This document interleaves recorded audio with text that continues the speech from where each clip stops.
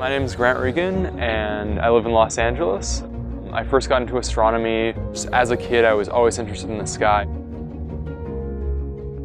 I'm situated on the west side of LA, and the light pollution is pretty bad anywhere in LA. And even if you drive an hour and a half out, you'll still see the light dome of LA in the south or in the north, depending on where you go.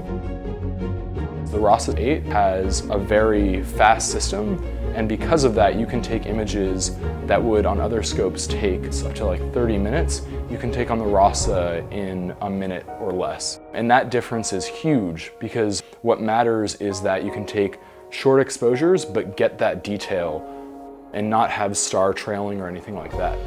And basically I'm taking this from a heated car when it's almost freezing outside. There's a telescope right there, so I'm just remote control using it.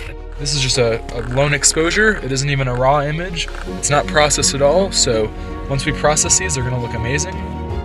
With astrophotography, it's not just taking a shot and saying like, this is what's on the sky. It's really taking multiple shots, stacking them together and putting your own vision on that and showing how you see the sky.